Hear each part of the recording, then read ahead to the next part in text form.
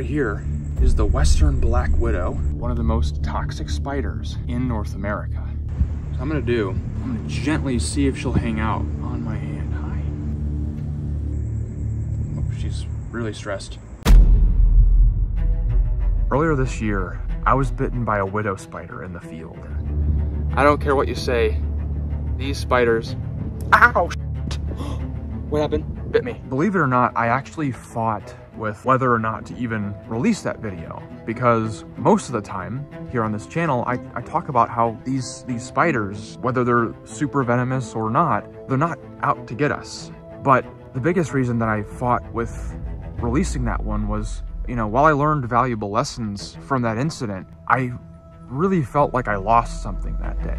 I'm Spencer Hoffman, and I'm a biologist on a mission to unearth the natural world's strangest secrets. From the weirdest animals you've never heard of, to biological secrets of animals you thought you knew well, each adventure reveals something new. But exploring into the secret world is easiest when we push past fear, and ever since that bite incident, I've carried a deep-rooted fear with me. I wasn't always comfortable around spiders, but through years of study and training, I've worked with some of the most venomous species on the planet. I've seen that by pushing past fear, the world becomes a rich and fascinating place. Today, I'm in Arizona, and it's time to once again confront fear.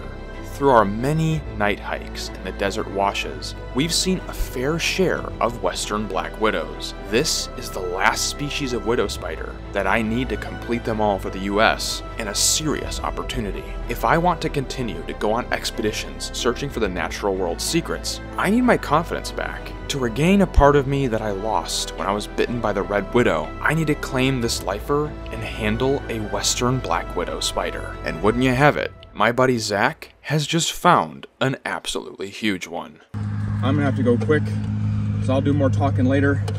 This is a Western Widow right here, and I got basically just one shot to do this. She's gonna beeline it. Nice. Good catch. Like that. That is the Western Widow, the one Latrodectus species that I've been missing. And look at the size of that one. This is gonna be good. At long last, I finally have them all. This right here is the Western Black Widow. I'm gonna take her out real quick. It's actually the first widow I have worked with since I was bitten by the red widow back in March.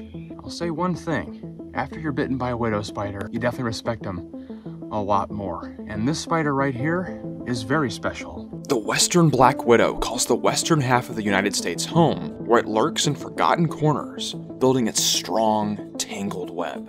Like other widow spiders, it has those long, spindly legs and a jet black abdomen marked with a bright red hourglass. It used to be said that that hourglass meant if you were bitten, you had an hour to live. And while the headaches, nausea, and muscle spasms that a bite from this spider would cause would certainly make you wish you were dead, it's far from life-threatening. But the Western Widow is one spider I don't want to let my guard down with. Out of the spiders in the US, the Southern Black Widow has one of the most toxic venoms. And when it was first discovered, the Western Widow was considered a subspecies of the Southern. So it stands to reason that the neurotoxic venom that this spider packs is on par with their southeastern cousins. This widow I have here though is huge. Huge spider with a highly toxic venom equals a very bad bite. So I'm keeping her on the stick while she calms down, watching her behavior very closely. Super, super neat looking spider. Very infamous.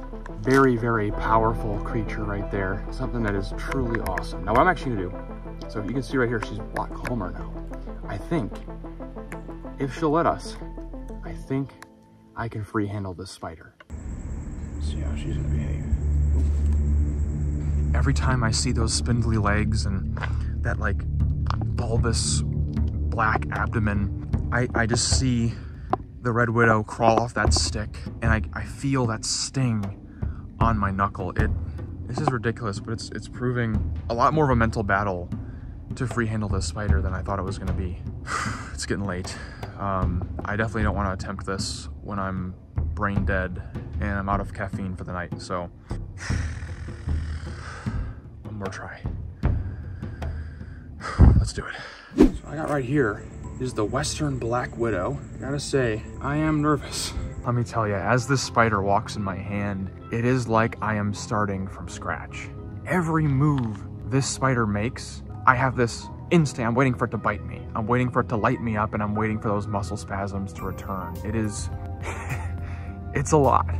Ever since I got bit by the Red Widow, it's like free handling is something I do very, very cautiously. I wanna make sure I'm really, really reading the spider. As long as I focus on not pinching her legs between my fingers and just act as a surface for her to walk around on, an extension of her environment, she stays relatively relaxed. You know, she's running around because she feels exposed. There's a big light beating down on her, and you know, these are nocturnal spiders that hide in rock crevices all day. If they see light, that means they're exposed. That means that they've been found and they're not happy about it. Black Widow vision is really not that complex. They really only can differentiate between light and dark. So she can probably smell and feel that she's on a much larger animal, but she doesn't feel like she's being eaten by a predator or attacked. She just feels exposed. And as long as I don't do anything to make her feel like she's attacked, I'll be just fine. Look at this spider right here. It is honestly interesting because her behavior is a lot more like the brown widow, I'm noticing. Very, very active. And it's kind of cool too because they're a lot more patterned than the southern black widow that I'm used to seeing. A little bit of striping. In this lighting, you can see a little bit of striping on her legs. And she even has kind of a reddish brown tinge to her abdomen there. Me handling this widow is probably the most important thing that I could have done down here in Arizona. And I know how much you love seeing me go after even more toxic spiders.